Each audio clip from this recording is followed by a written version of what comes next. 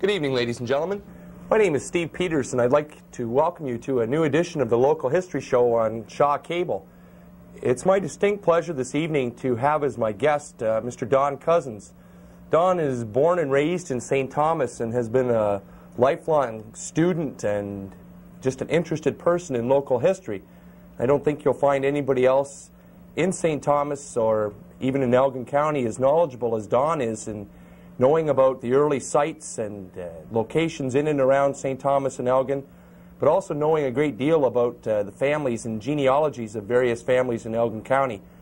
And tonight we're going to be showing slides from the Cameron collection, and I'd like to welcome Don to the show this evening and ask Don to tell us a little bit about Ian Cameron and the background of these slides.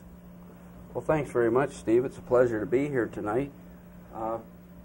Mr. Cameron was, as you and I are, very interested in the history of St. Thomas, and always was. He came from an older St. Thomas family. His mother was a McLean. His grandfather McLean was a school teacher, school principal at the old Central School on Wellington Street, and then he became a lawyer in 1867 and practiced for the remainder of his life. Mr. Cameron's father was also a lawyer in St. Thomas, and the family carried on. It was one of the oldest law practices in the province. Mr. Cameron was in the First War. He was a pilot, one of the few pilots in the war, and he crashed over in Europe and was a prisoner of war, and came back, and shortly after he came back he became sheriff of the county of Elgin. And always he had this love of history, local history, and he collected a lot of local interest items, in particular photographs. And after the Second War, he was active in the Second War also, although he didn't go overseas, but both he and his brother Hugh were very active in the local militia in St. Thomas. And after the war, he took his photographs and had them put onto glass slides. And these glass slides, which we're going to do tonight, were photographs that were put on in Toronto. At that time, he could get them done for about $1.50 each. The man who did it was a Czechoslovakian, and he did some artwork on them, and they really have stood the test of time well also. Some of these are very distinct and fine photographs. Others, of course, are not as good. But I think just having viewed some of these slides in the past, a lot of these are copies of photographs that we don't have the originals today. Some of them, that's quite true. That's quite true. Some of them are. So this is really our only visual record of some of these old photographs that once existed. Yes, exactly, exactly. Mr. Cameron, of course, he was born in 1898. He was born on the day that the courthouse burned, July the 1st, 1898, just as a coincidence. And as he grew older, he felt he couldn't show the slides the way he wanted to, and so he asked me if I would take it over. There was a committee formed. I've had the slides now for about 23 years, 23, 24 years.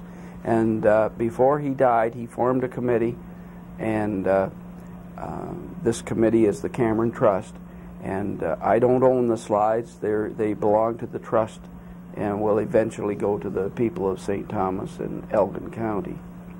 But I've shown them probably 100 times in the last 24 years. And I enjoy very much doing this. Mr. Cameron coached me on the slides. Each slide we went through, and as a matter of fact, I saw these slides first in 1949 in the old Talbot Hotel in the trophy room at an Optimist Club meeting, and I was just fascinated by the slides and the talk that Mr. Cameron gave. Mr. Cameron didn't show as many slides as I usually show at a time, but he had an anecdote for every slide, and he knew every slide oh so well. I wish I could have got him on tape. That would have been ideal. Great. Well, without further ado, maybe do you want to describe this is a very vast collection of slides. It covers, I don't know, how many do you estimate are in the whole collection, Don? There's between 400 and 500. 400 and 500. So we're going to start through a small part of the slides tonight, and tonight we're going to be starting on Talbot Street. We're going to do the Old West End. We'll show some of the outskirts and go up Talbot Street and go down some side streets, but we won't go further east than Elgin Street. That'll be about the end of the presentation tonight. Great. So we're going to start with this old slide. And Steve, by all means, come in with comments at any point, because you know the slides. You've shown them yourself. And help me out here. This is the earliest represented picture. It's not a photograph. It's from an oil painting by, I don't know, oil or watercolor, by Sir Richard Airy. And it's of the west end of Talbot Street, looking towards St. Thomas from the Fingal Hill. Shows in the foreground the Fingal Bridge, a forerunner of the present Fingal Bridge, and about in the center of the picture, halfway up the picture on the left-hand side, is a hotel, and that hotel was known by various names over the years: the Mitchell House, the Caledonia House, Keeley's Hotel. It was there from about 1830 to 1885, and it burned. And in 1873, there was a celebrated murder took place outside of that hotel. The Ninhams were father and son. They were Indians. They had been at the Wallace-Town Fair, and they got into an argument with two local St. Thomas boys, and the feud continued after they got to the hotel, and the old man Ninham was killed in the fight that ensued. The two boys got away, and one died, and one was brought back to justice, and he died in jail also. Both of St. Thomas' prominent families.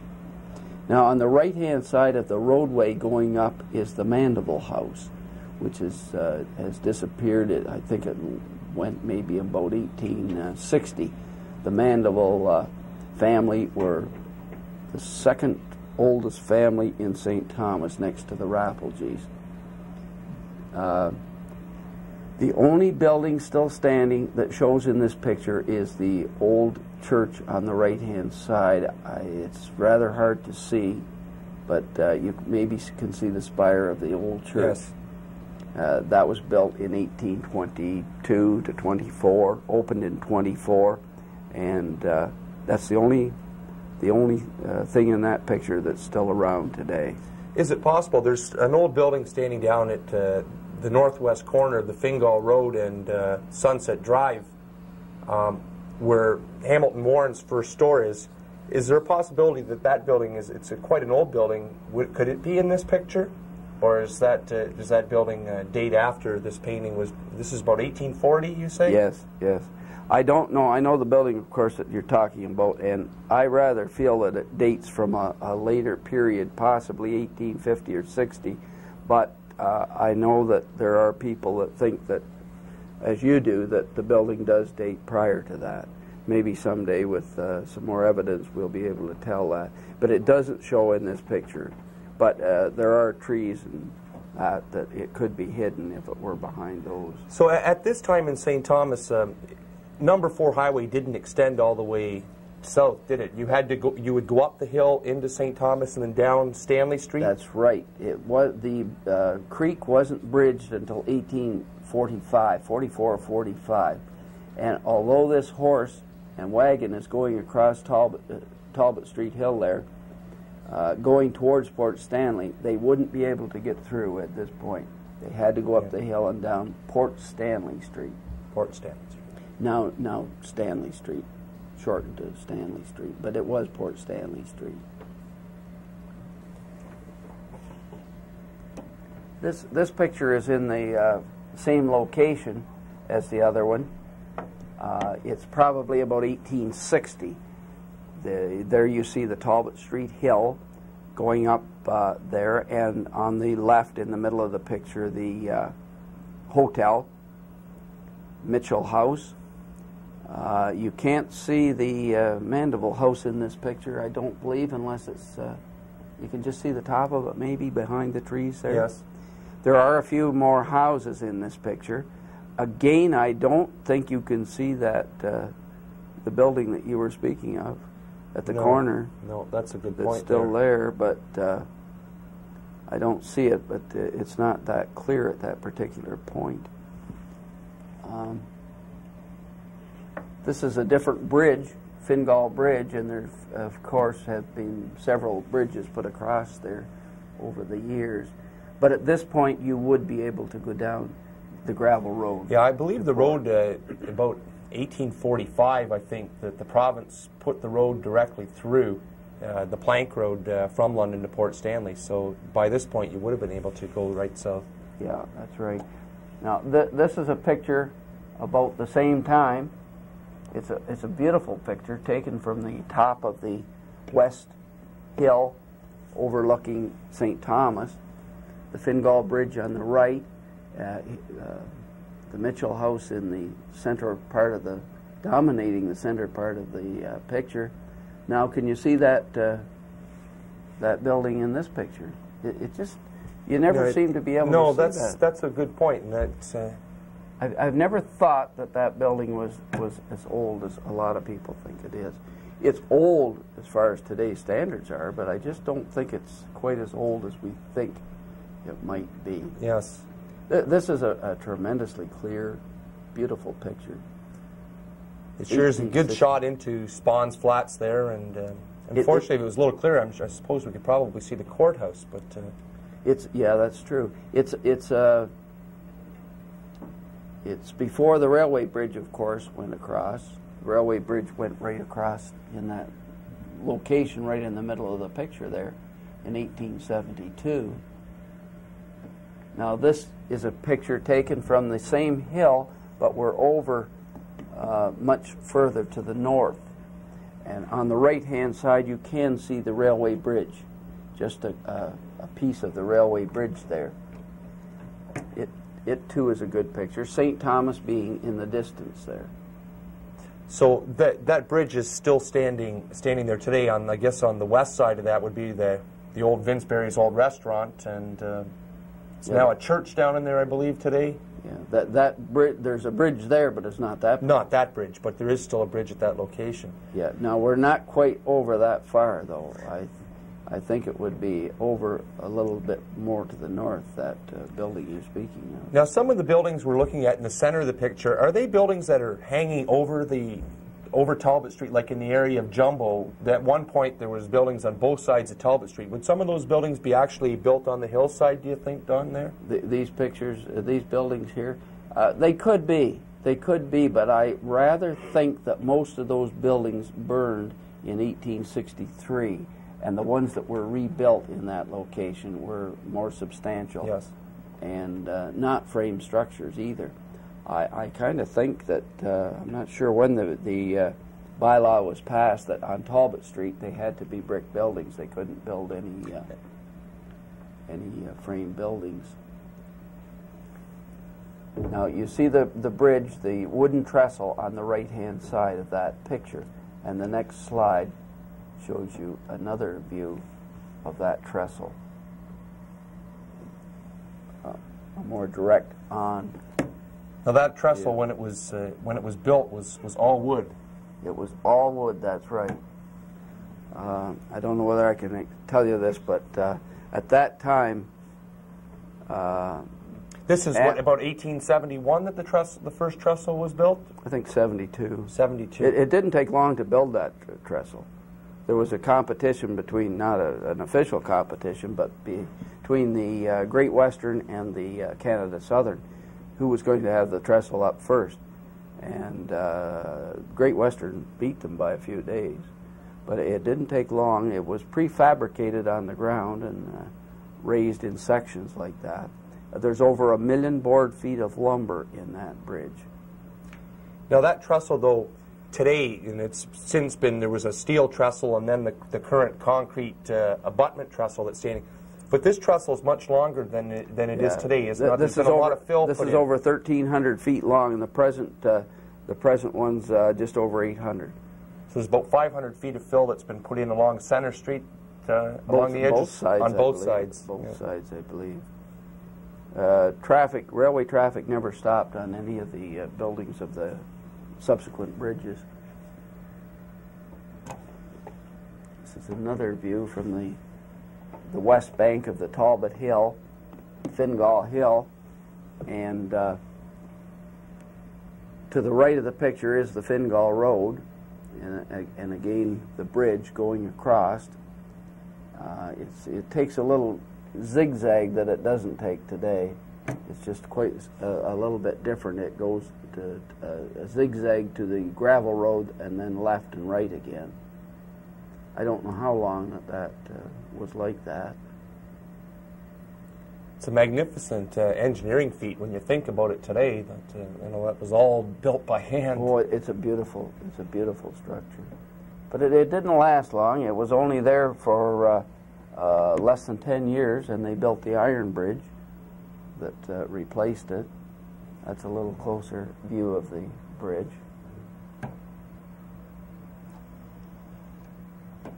And this is a close-up of the catwalks. There were 3 levels, I believe, of catwalks on the bridge, and there was a watchman there at all times.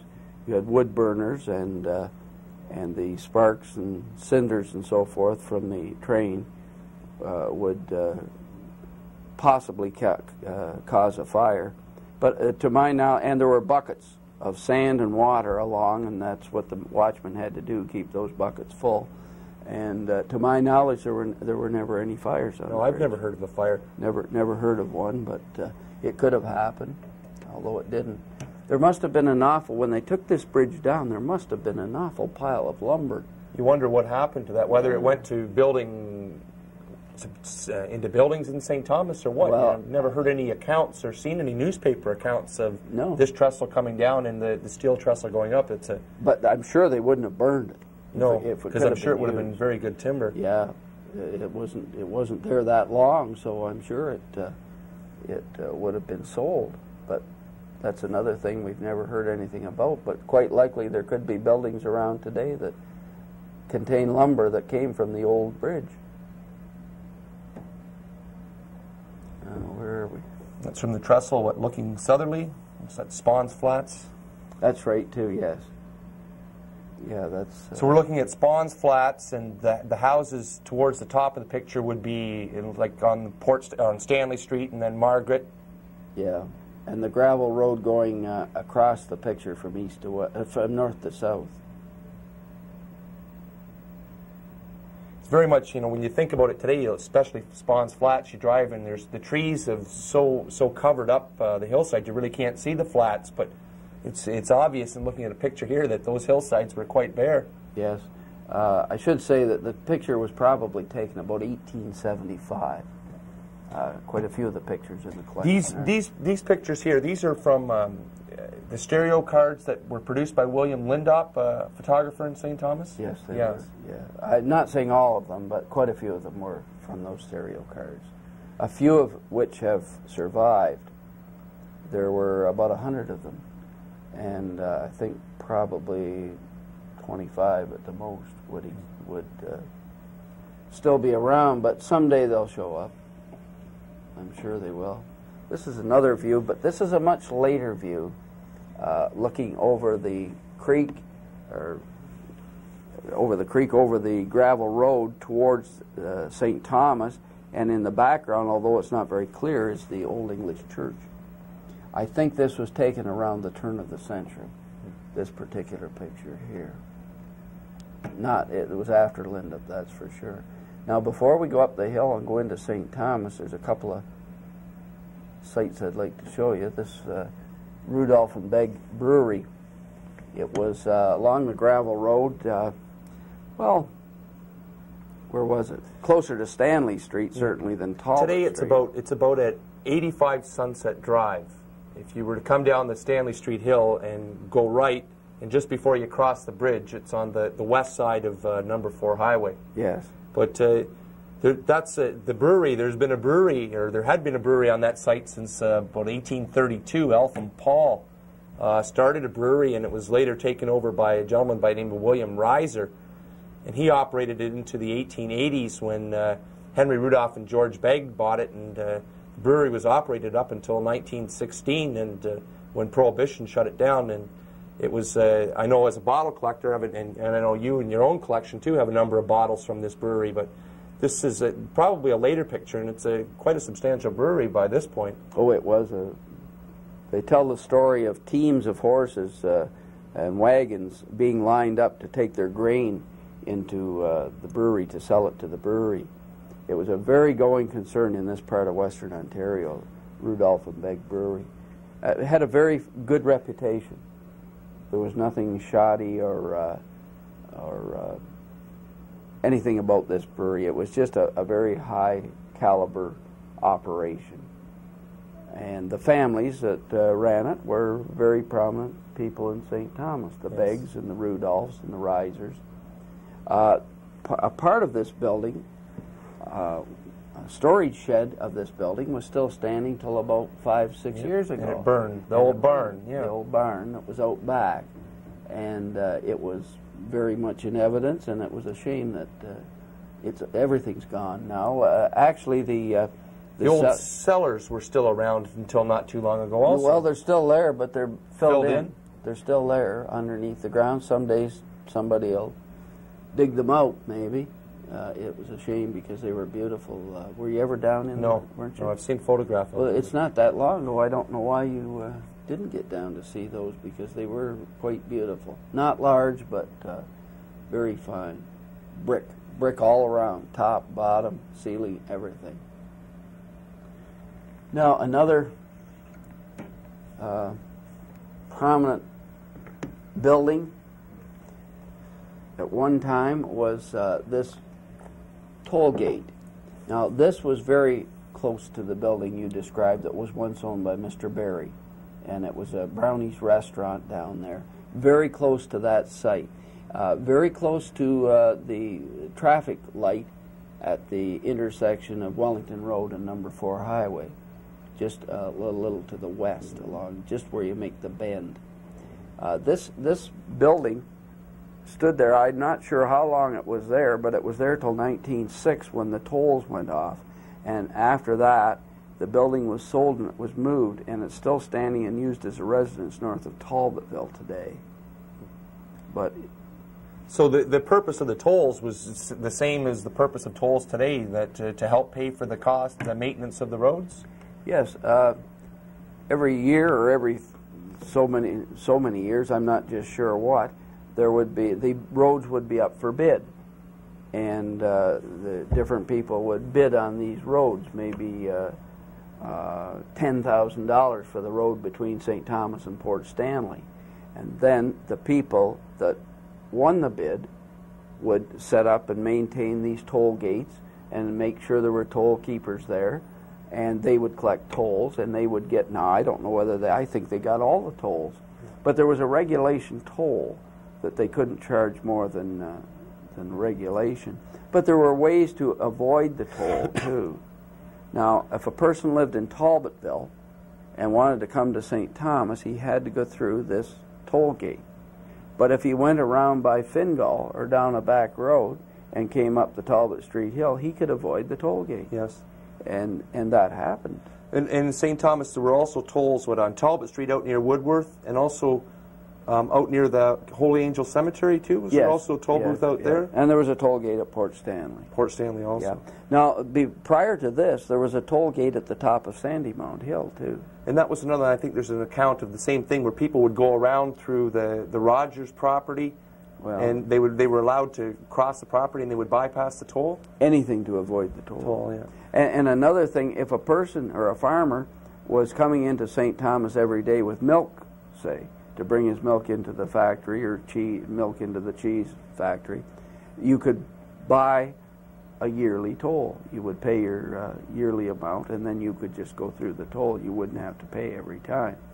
It wasn't expensive, but then 2 or 3 cents was more than it is today, that's for sure.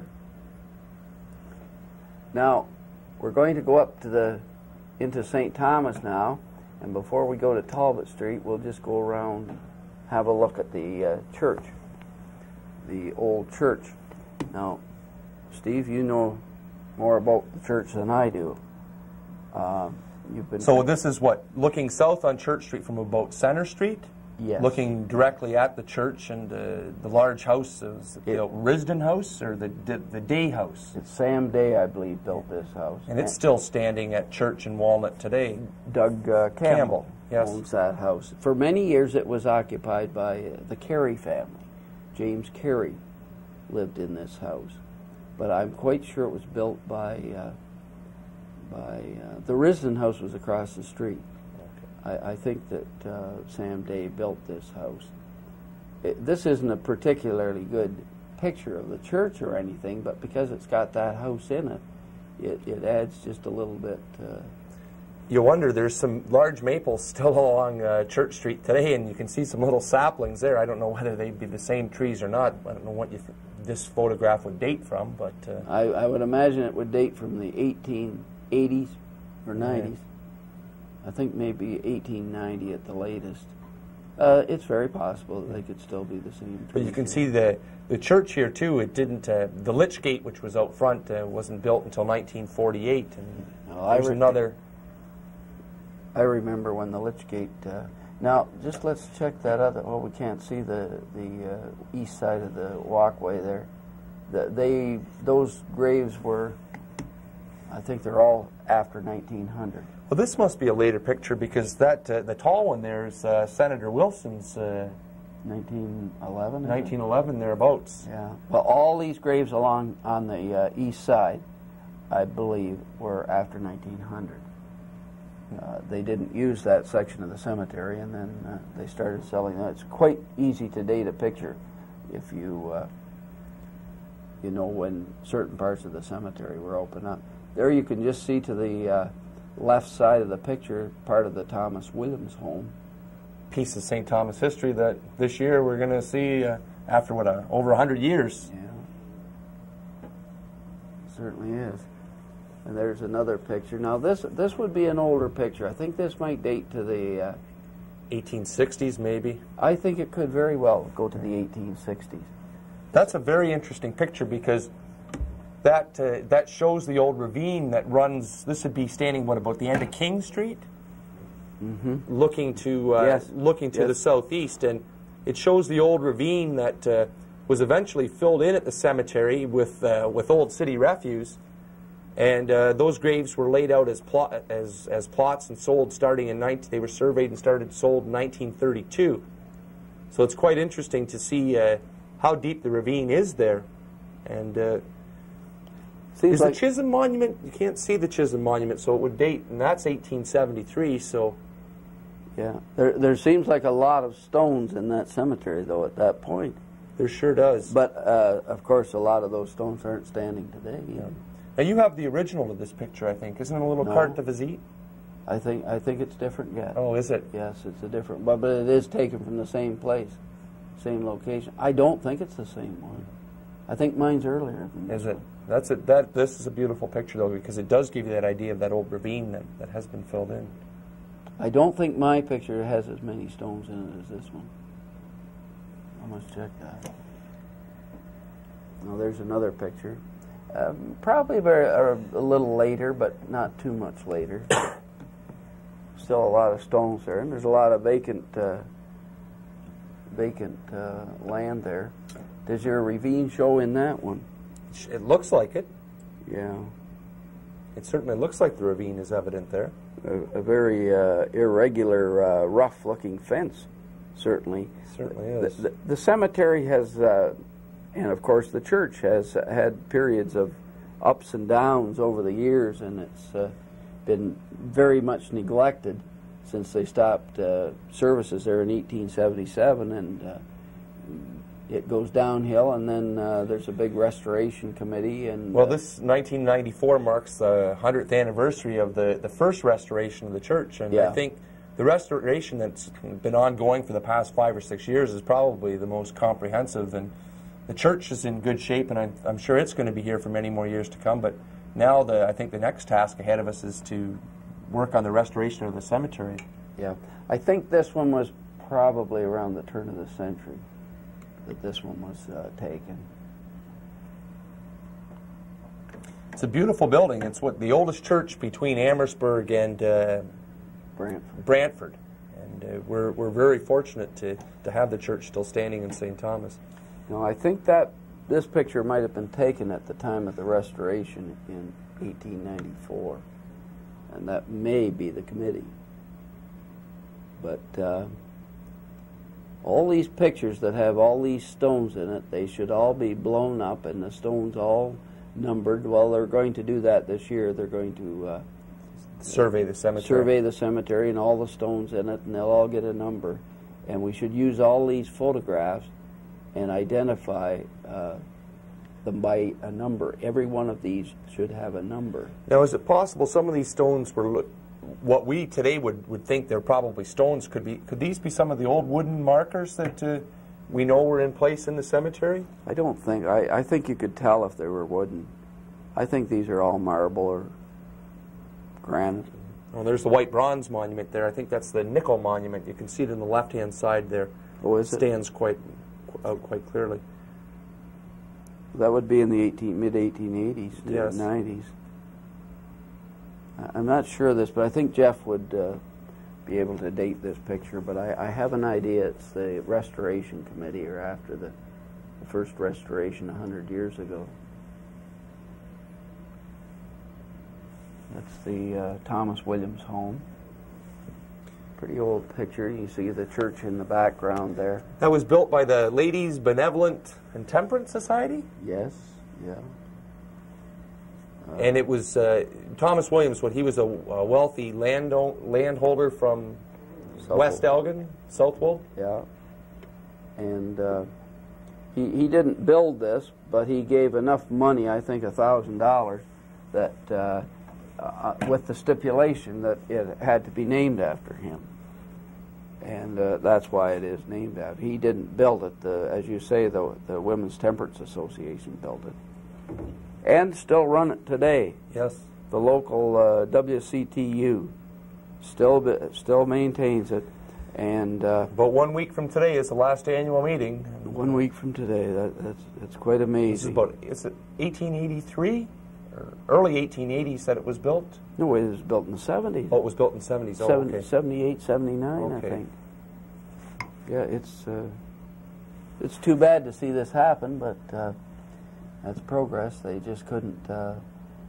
It was just not up to standards. No. And the province wouldn't support it when we have such good facilities around here. It wasn't feasible to be operating it. It is unfortunate. It was sad to see. I was at the church last week and see the for sale sign out in the front lawn. I didn't know that. Yeah, it's up for sale right now. It is? Yes, it is. Is that right? Well, that'll be interesting to see who gets that. Very interesting. Well, now we're going to go to Talbot Street and start our journey down Talbot Street from the West End. This is a chalk drawing. The original of this is in the museum, the Elgin County Pioneer Museum.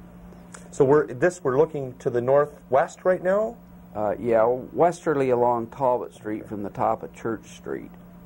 And it's about 1855, 55, 56, 57 in there. And these are the buildings that were on the stilts. It's a chalk drawing, and very, very fine, quite a bit of detail, and thank goodness whoever did it did it. There's a curved strip behind those buildings, and that goes to Lyndhurst. Oh, yes. And it was the laneway to Garrett Smith's farm over in there. So these buildings are all gone today, and I guess as we go towards the left-hand side of the buildings, that's about where Jumbo would be today? Yeah, Jumbo would be right there today. That's right. Now, I don't remember buildings being there, but I do remember foundations of buildings being there in my time. There are still some remains of foundations along there. Today you can see them on the hillside. I'm not telling my age then by saying that. No, they're still there, Don. Oh, okay. I don't think any of these buildings...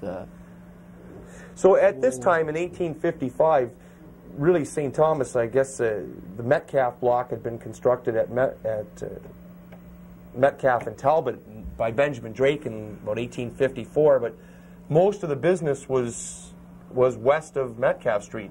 Yeah, they just had some kind of a fetish that they had to stay in the west end of St. Thomas. The further out they got, it was just, whether it was bad luck or what, they just couldn't fathom the idea of going so far to the east. The Metcalf went broke, and it wasn't all because of the fact that of the building there, but that was a factor in his bankruptcy, I think, that he couldn't rent the stores or office spaces in that because it was building. too far east. Way too far east. People just wouldn't go that far to do business. They just wouldn't. And it was a beautiful building that Drake built there, that Metcalf block, part of which is still standing today. But it wasn't a financial success for Drake, that's for sure. And of course the Depression came after the Crimean War, and that just killed him. Now, we're looking west here from the top of Church Street, and now we're going to look to the east from the same location. This is a pastel that was done. I just forget the name of the man that did it, but it was in 1863, and he was just passing through, and so fortunate that he did do it, because all of the buildings on the north side or the left-hand side of the picture were burned in a fire 2 years later. So this is the only depiction we have of anything that was standing at that time. Immediately on the right-hand side of this picture, there's a strip which is a building, which is the Ermatinger block. Edward Ermatinger built that building, and it stood for many years until the 1920s. And in that building, the St. Thomas Times had its start. The Bank of Elgin County was located there. The St. Thomas Standard was printed there. Would this have been the post office here? It was the post office. It was so much tied into the history of St. Thomas, this particular building. Further down, on the same side of the street, the south side. We're on the right-hand side of the picture. On the right-hand side, yeah. There's a large building, and that is the old Hutchison House. It was built in 1855.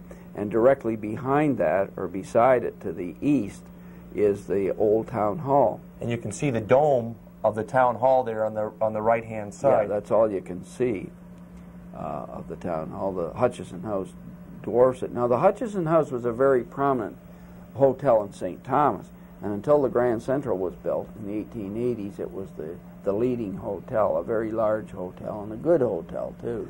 Now, was the Hutchison House, did it become the Mansion House, or is the Mansion House... No, the Mansion House was ahead of both of these buildings. Oh. The Mansion House was gone. The Mansion House was, I think the Mansion House was a little to the west of the Hutchison House, more on the parking lot of where the Mansion Towers are today. But it predated the Hutchison House. Further down in the center of the picture, you can see how Talbot Street winds in this curve here. And if you were to go and look at it today, it still winds in the same curve. That's right, at Stanley Street. Yes, this goes right into Stanley, and it's still the same curve there. It hasn't changed at all. This goes into Stanley Street, and there's a row of buildings in the center of the picture. They were standing, or most of them were standing. Now, the location is where Tim Hortons is at the west end today, but those buildings were still standing, or most of them were still standing in the 1960s, till 1969, 68 or 69, when they came down. So today there's nothing in this photograph that's still standing today. Everything's gone. But it's not that long that they were removed. Do you remember those buildings up there? No, I can't recall them. No, but I certainly recall when they were taken down. Now, this is the Ermatinger block. It was the Erie Iron Works at this particular time. So this is we're back to Church and Talbot again. Yeah, we're looking in a southwesterly direction here, back from what we were before. The building in behind, I wonder if that was the white bronze building. Probably was. I never noticed that in the picture before. The picture looks like it's been cropped or something. Yeah. I was just going to say that. There's no question this picture's been cropped. Too bad, really. I'd like to see the original of it. So after Ermatinger, they vacated. This was the Erie Iron Works for a number of years? Yes, it was. It was the Erie Iron Works until, I believe, until the 1920s. And then they went down on Moore Street, and then they were burned out on Moore Street. But yes, they went into this building. But this building was built, I think, in 1845. 1845, I think it was about that. And it was the first three-story building in St. Thomas, although others were to follow very shortly after that. But it was just a prime location and just ideal. Ermatinger came to St. Thomas in 1830, and he just seemed to take over. He was a very leading light. Definitely in the one city. of our most prominent citizens. Oh yes, very much so. Yeah. Member of Parliament, postmaster, storekeeper, banker. He was just everything until the day he died in the 1870s. And his son, he wrote the book, The Life of Colonel Talbot, and his son wrote the Talbot Regime. And they're both buried over in the Old English churchyard. Now, this is one of the most favorite. I have a lot of pictures that I like of St. Thomas, but there's just something about this one that really, I don't know, it just captures a particular era in St. Thomas. Well, it's one of the best pictures that we've got of St. Thomas. It's such a. It was 1880 that this one was taken, and it shows the town hall in the center, the town hall just at its peak, and to the right is the Hutchison House, and way down on the left-hand side of the picture is Dan Drake's livery stable. Not very clear, but that's Dan Drake's down at the end. And you can see on the right-hand side the horse-drawn streetcar. It's the only picture we have of the horse-drawn streetcar. And the street railway started in 1879. Yeah. So this is quite soon after. Yeah. And this is Lumber Day. A wood market. Wood market. Yes, a wood market where the farmers brought their wood in and sold it to the city folk in St. Thomas. I guess it wouldn't quite be a city then, but it was shortly to become a city. Well, the town hall is a beautiful building. It was built in 1850 by the Township of Yarmouth as the township offices, and when St. Thomas was incorporated as a village in 1852, it became the town hall for St. Thomas, and was used as the town hall and later city hall when we were incorporated as a city in 1881, and was used until 1899 when we moved into the present building on Talbot Street. And later it was used as an acetylene factory for a while, a carpet factory. Later it became the car barns for the street railway, and was demolished about 1920. But it's a beautiful building. And the fire hall was out behind it, Don? Yeah, fire hall was behind. And it was the focal point of St. Thomas social activity, particularly before the Opera House was built in 1873. All your plays and your political meetings and so forth were held in this building. And even after 1873, when the Opera House was built, many of the political rallies were still held in this building. Sir John A. Macdonald held meetings in this building. Laurier held a meeting in this building. The Salvation Army had their first meetings. So Booth would that be in one of Booth's visits to St. Thomas? Booth spoke in this building, but that was long after the Salvation Army was established in St. Thomas. That was in the 1890s. St. Thomas had, I believe, the sixth oldest Salvation Army Corps in Canada. The first one was in London, and it was only within a year they were over here holding services, and they held them in the town hall. But yes, General William Booth, held his meeting in the town hall. So this picture here, all the buildings are gone. Today it's the site of the town hall towers and the Mansion House apartments. At the corner of Stanley and Talbot Street. That's right. We tend to, when we know where these buildings are, we tend to forget to tell other people. I think it helps so when you can put it into a present-day context, what you're looking at. Now, right behind at the back of the fire hall, the second dome, yeah, this is at the side of the town hall, and this was the Beaver Fire Company in 1860. I do have the original of this photograph, the 1860 photograph. It has some coloring on it, and I believe Dan Drake is the captain of that. There were two fire companies in St. Thomas during quite a bit of the time. The Fireflies and the Beaver Company. And when there would be an alarm for fires, there was a race to get there, and once they got there, there was no animosity or any feelings.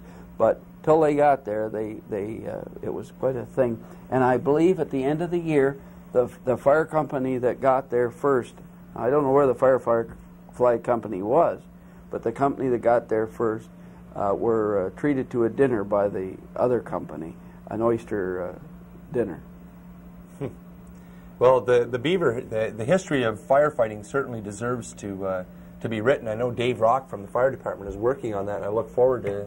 I spend a lot of time doing research. Yeah, I hope these things come to bear fruition, because Dave Rock doing this on the fire department, that's just excellent. And this Richard Cartwright is doing a history of the Horticultural Society at the present time. I think they're coming up to 125 years. Yeah, that's right. And Wayne Padden has done so much work on behalf of the railways in St. Thomas. And his new the history of the golf course. The history of the golf course, yes. Everybody's writing books. Well, that's good, and I'm glad they're concentrating on certain aspects.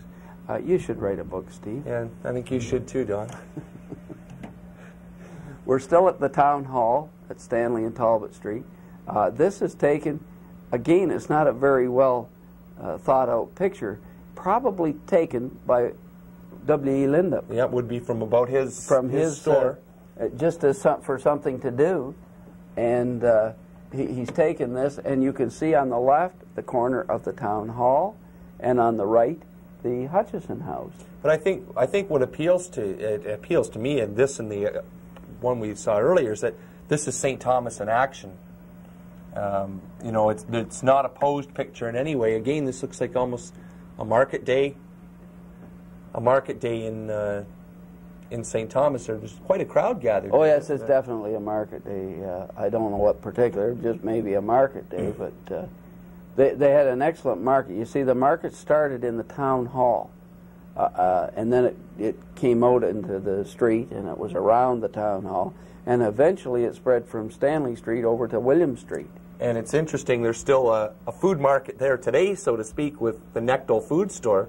Oh yeah, that's right. I never thought of it. You know, we've had, and then prior to that, the old co-op, so food has been associated with that site between Stanley and William for, you know, gosh, 140 years now. For some time, we had two markets in St. Thomas, the St. Andrew's Market and the Horton Market. We've still got the Horton Market. It's still hanging on, but markets aren't just what they once were to the people. This is a picture taken of the town hall after it was a town hall. It's just used here as probably storage, and I think this was taken maybe shortly. No, it must have been taken. You can still see the Hutchison House. Yes, and this is an old post. This is off a postcard. I've seen the postcard. You know, just 1906 thereabouts. So this could be just before the time that it became the car barns. Yeah, but you know, well, maybe. I don't remember seeing the Hutchison House in the postcard, but it might. I'll have to have a look at that. But this is the way it looked when it was tore down.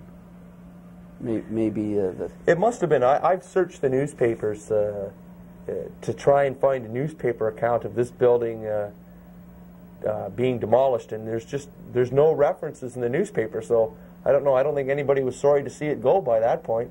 Mm-hmm. No, I don't think they would. Look at that nice stone up there. The date stone. Date stone up there. Wouldn't that be nice? Yeah, love to know what happened to it. Wouldn't that be something if somebody dug that up? Now this is. That's a great picture. I suppose you've never maybe seen this picture. I have. It's in a one of the industrial journals or magazines that's been published on St. Thomas. It's not, oh yes, a little picture, that's Yep. right. It's not one that I show very often. It shows the car barns of the St. Thomas Street Railway. The street railway buildings are on the right, but they did use the old town hall also. And they cut big doors in the end of the town hall, and I think these cars were stored inside the old town hall. I didn't know that. The photograph, I'll have to show you later. It's a little clearer in the book, and it shows you can see quite clearly that there's doors on the town hall. Really? Really, what a disgraceful thing to do to our old town hall. So this So picture, the street railway was what, electrified about 1897, 98, thereabouts? yes, And it operated until, what, 1926? 27 I think. 27, okay. This building on the right, I don't remember the town hall, but the building on the right I do remember as being the metal signs, part of the metal signs operation, and was there until they built the town hall towers. So it would be there through the 50s, that building.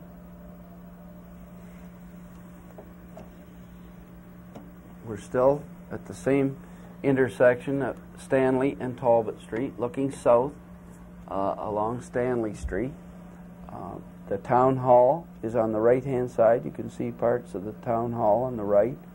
And on the left, you can just see a corner of the Victoria block, which was there until, I guess, the 1911, 12, thereabouts, when the building was... Yeah, that's right.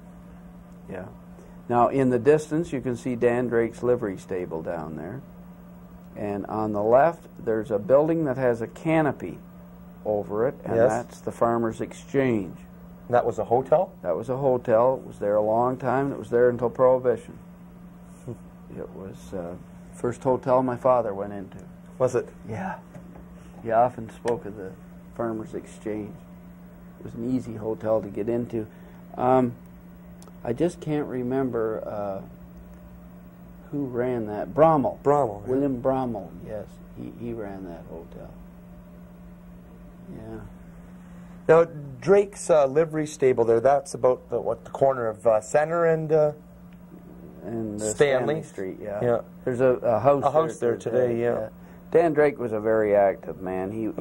He claimed to be the first white child born in St. Thomas, but that's not quite right. But he got away with it all his life, and his obituary states that he was the first white child. He served a number of years as mayor of the Yes, he did. in the town of St. Thomas, 70s, too. yes, he did. And I think a good mayor, too. Yeah. Well, actually, he was against the waterworks, so he refused. He stepped out of the chair, I believe, during the debate for the waterworks in 1874, and somebody else sat in the chair for mayor, and there was to do some more research into that. But he's buried, I believe, in the Old English, but he's not in a marked grave. He's not marked? No. I knew his grandson. His grandson was at the 1967 DCI reunion and was the oldest graduate to attend that reunion. And I remember talking to him and he telling me how his grandfather died in his arms, Dan Drake. I can't remember the fellow's name now. It wasn't Drake. It was his daughter's son. But he told me that story. He was quite an interesting old man, and quite an old man. This Farmers Exchange Hotel, I remember Bill Pettit. He used to work at the Municipal World. And Bill Pettit, that's just retired from the fire department, Yes. his father, he told me a story about a fellow that used to live over St. George Street. And he had been in the, what he did, he had pigs, and he collected swill, just garbage, from different hotels and restaurants around St. Thomas and put it in barrels. Then he'd go into the hotel and have a few drinks. He was an Englishman. And he went in and had a few drinks this day and left with his barrels of swill and went down St. George Street and up the hill on the other side, and it was a pretty steep hill, steeper than it is now, and it's still steep. And the barrels took off. He turned his wagon around and came back into town, went into the hotel again. Hoops and staves and barrels of swill went over St. George Street Hill. Let's have a drink. I just forget the fellow's name. I should know it, but Bill Pettit telling that story, it was so funny, gosh. Now, from Stanley Street looking over to William Street, this was the market around the turn of the century. It was a big market, St. Andrew's Market, very, very active. This looks like it might have been a Sunday morning that this one was taken. Now, on the left-hand side of the picture, you can see part of the old Penwarden Royal Hotel, Iroquois Hotel, and then in the just left of center is the City Hotel that was run by the Bugner family, and to the right of that was Edmund's horseshoeing, I believe, and Dan Barnes, his blacksmith shop in there. And I remember showing these slides one time, and Dan Barnes' son called me up afterwards and told me all about his father running this place of business in there. Well, we're quickly running out of time here, Don, and this is going to have to be the end of part one of the Cameron collection slides of early St. Thomas.